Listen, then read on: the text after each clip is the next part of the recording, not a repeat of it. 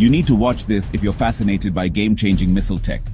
India's Astra just proved itself in spectacular style. Here's what went down. On July 11, 2025, the Indian Air Force and DRDO pulled off a textbook test of the Astra Beyond Visual Range air-to-air missile, launching two from a Su-30 MKI over the Bay of Bengal. Both missiles nailed high-speed aerial targets at different ranges with pinpoint accuracy thanks to a fully indigenous RF seeker and advanced guidance tech.